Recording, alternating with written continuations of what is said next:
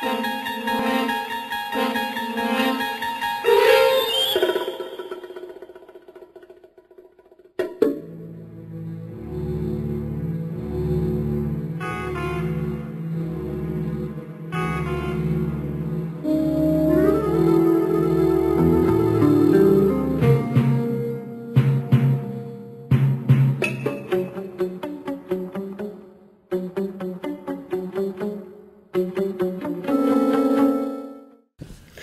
morning, Affton. I'm Wesley Baucom. I'm Evan Scher. Today is May 12th, 2016.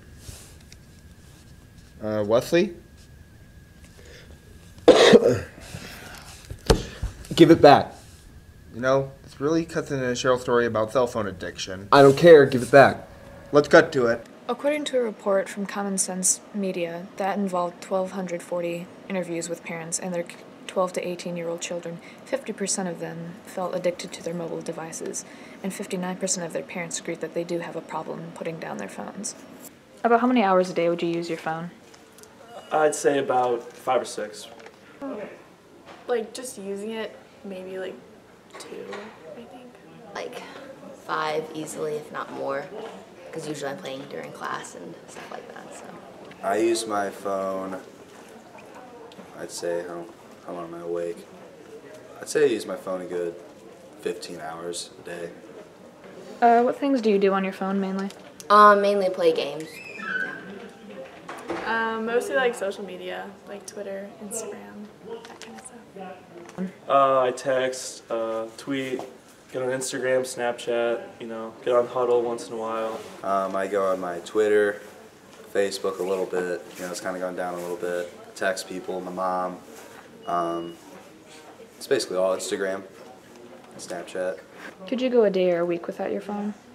I could probably go like a day or a couple days. I don't know about a whole week.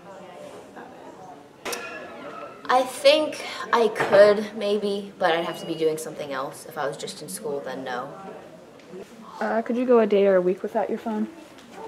I might be able to go a day, but it wouldn't be my favorite day. Day, maybe, week, it'd be pretty tough. And would you say you're addicted to your phone? Oh, yeah, definitely. Yeah, I'm told I'm addicted to my phone. I'm probably not the best judge, but all my friends say I am, so.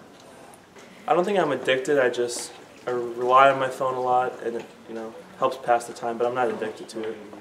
I don't think I really am, because I don't use it like 24/7, but I do use it a lot. Addicted? No. My definition of addicted is kind of extreme, but I'd say I like my phone. Wonderful story, Cheryl. Evan, do you think you can have my phone back, please? All right, here you go. Thank you. Have you heard about the new push on the Frozen sequel?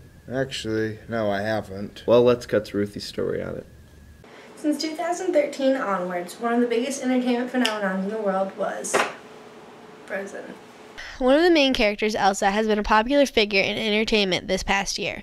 And with more recent talks of LGBT ideas, a 17-year-old by the name of Alexis Moncada spawned the idea and the Twitter tag #GiveElsaAGirlfriend. Miss Moncada stated in an interview with NBC 12 that there are more than just one kind of person. To see the same story over and over about a girl and her Prince Charming, it's repetitive. It makes so many people feel left out. I, of course, have seen the film Frozen. Yes, I have. Yes, once. All right. And have you heard of the hashtag or the campaign that's going around right now? Give Elsa a girlfriend. I think so. Well, I thought that there was some of that when it first came out, so I remember hearing about it then, but not recently. Recently, I learned of such a thing, yes. No, I have not. Okay, and how would you feel if Elsa had were to have a girlfriend? To paraphrase the great writer James Baldwin, love doesn't come around that often, so you better take it in any and every form that it comes. I want Elsa to find love. I don't care with who. It would be different from other Disney movies. Usually their significant other is the opposite sex, so, for a main character to have someone that's the same sex, it would give off a big, big effect, I guess. I don't know, that maybe people would look at Disney movies different, maybe not as childish, but maybe adult movies, you know. Next Frozen movie. I think they should. Representation is important, and it's seriously lacking in those films right now. And those films which reach a wide audience. That's all for now. This is Ruth Ann with Cougar News. Signing off. Wonderful story, Ruthie. And now it's time for the Affton School District Teacher of the Year. Hello, Affton. This year's Teacher of the Year is Miss Eaton from Gotch Intermediate School. I was able to ask Miss Eaton a few questions about her career. Why did you decide to become a teacher? I loved kids, and when I was a kid, I loved learning, and so then as I got older, I decided that it would be best to combine the two, and I could work with kids all the time, and I could continue learning, and then I could experience being the person that got to see them going through the learning process. What do you love most about teaching? My favorite part about teaching is forming relationships with my students and getting to hang out with them all day, every day. And so I love learning about what makes them special and unique, and then, you know, just joking around with them, having fun with them, and seeing them learn is my favorite part about it. Where did you attend college? I went to Truman State University in Kirksville. How do you feel about being Teacher of the Year? I'm excited about it. I was pretty surprised and honored to be nominated by my colleagues, and then to be chosen for Gotch Teacher of the Year, and then for District Teacher of the Year. It was definitely a surprise, but I'm excited about it and excited to see where it goes from here. Is there any advice you'd love to give to other students, perhaps? My advice that I would give to students is just to always try their best, and just doing their best is enough. They don't have to be perfect, but they should always give their best effort and always try their hardest, and that's all that I expect of them. It's okay to make mistakes, and I want them to take risks, but as long as they're trying their best, that's good enough. This is Evan Scher of Cougar News, signing out. Great story, Evan. Thanks. Now time for a commercial break.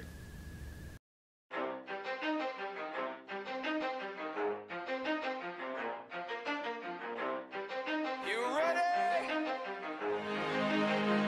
Let's go. 10% luck, 20% skill, 15% concentrated power of will, 5% pleasure, 50% pain, and 100% reason to remember the name. Fort Minor.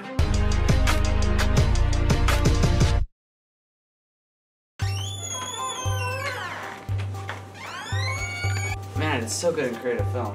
Oh, then have you thought about taking TV production? TV production? What's that? TV production is a class that produces Cougar News, where you can write and edit stories, direct, even do parodies, and much more. For more information, see Miss Malone in room 46, or visit your counselor. Say, have you heard about the new Affton bond tax levy issue? Actually, no, but I know Jamie covered it. Let's go to Jamie's story on it. Good morning, Affton. As many of you have heard, the Affton School District has been facing some budget troubles recently, with the recent purchases of Chromebooks and other investments within the district, as well as the pullout of tax money from local businesses.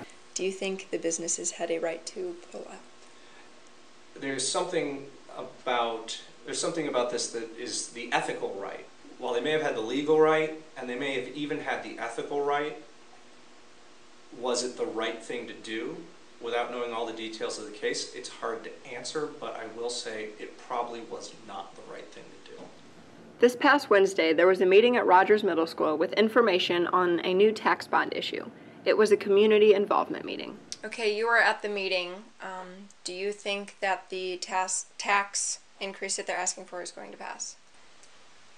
If they pursue the tax increase as they presented it and at the size of it, I think it'll have a lot of trouble passing due to the fact that we're in an area that is mostly older people. A lot of them do not have students in the schools anymore, and for the amount of increase for retired people on a fixed income, I think it'll be hard to get it to pass with around $30 a month increase with both the bond issue and the tax.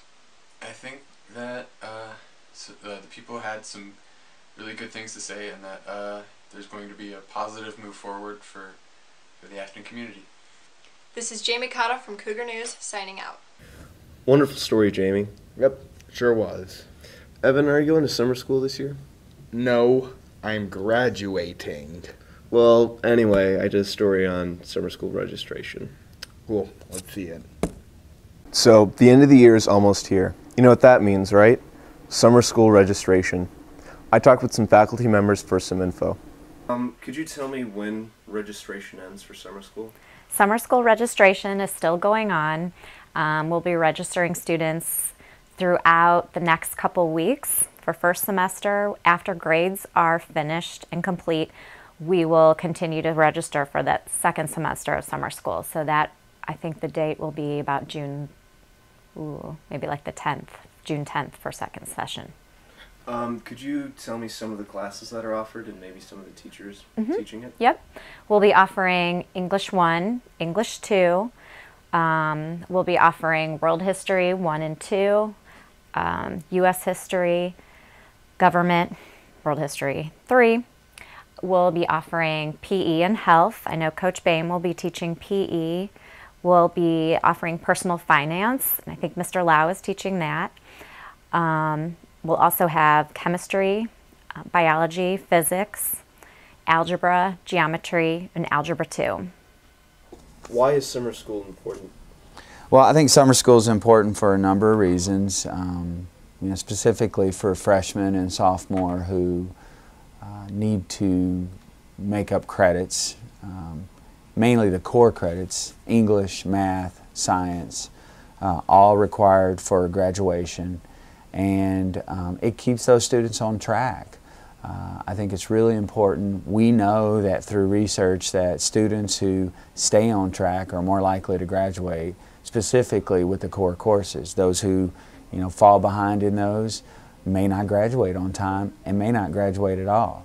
So summer school fills that void, and again, it kind of supports kids up to kind of keep them going in a positive direction. This is Wesley Balkin with Cougar News, signing out for the last time.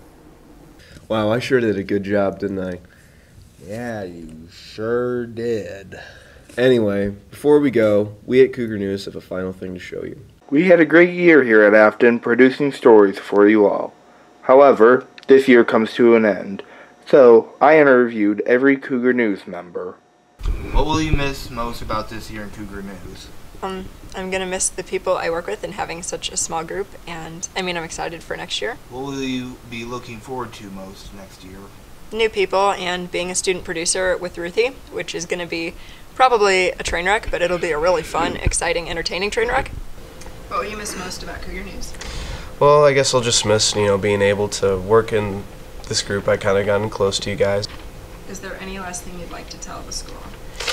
Peace out. Check out my mixtape. It's on SoundCloud. What will you miss most about Cougar News? Miss Malone and having fun, collaborating with other people and making stories. Do you plan to enroll in any future film classes? No, but it was fun while it lasted. I'm sure other people will enjoy it. I think this year, what I'm going to miss most about it is the people in it, because we're such a close-knit group and we've been working together. It's just, I'm going to miss the sort of family bond that we all have. And what I'm looking forward to next year is, I guess, the new people. What will you miss most about Cougar News? Well, I'm going to miss mostly producing stories and going around with a camera, filming. It was a lot of fun, and I'm really going to miss that when I'm in college. Is there any last thing you would like to tell the school? Well, this one is going to be mostly to the underclassmen. High school right now probably doesn't feel that great for you. Maybe it's kind of boring or something. But once you get to your senior year, it's going to be a whole lot better. So don't just try pushing through high school like it's nothing. What will you miss most about Cougar News this year? I will miss seeing all of your sweet faces each day. Evan, you are graduating this year, so I'm going to miss you because every day that you would come in, it is sheer joy, because I never know what it is that you are going to talk to us about or bring up or what politics you might be discussing. I'm going to miss Wesley because Wesley always has some band that he's going to talk to us about or some weird tidbit of information that he's going to share and ask our perspective on. He's always looking to start conversations about interesting and unique things that we don't know very much about, but we soon do because he'll tell us. You know, each year Cougar News has a different feel because it's different kids every year. And even when we do have kids from the previous year come, it's just a different group of kids. And one year is never like the next. So there will never be another group of kids like this year's Cougar News. And I'm getting choked up, oh my gosh. So that's what I'm going to miss. I'm going to miss the uniqueness that is you guys. So that's what I'm going to miss. Cougar News will be back next year, but we will miss you. This is Evan Scher of Cougar News, signing out. I'm getting rolled up already. You know, Evan, Dynasty's have to end sometime, and I guess now our time is up. Until next time, you stay classy, Affton.